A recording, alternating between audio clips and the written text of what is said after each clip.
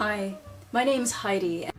Today, the Mixed Experience Minute is all about Elizabeth Keckley. Elizabeth Keckley was a mixed-race woman who bought her freedom for $1,200 in 1855. Keckley was an accomplished dressmaker and went on to become the seamstress of the First Lady, Mary Todd Lincoln.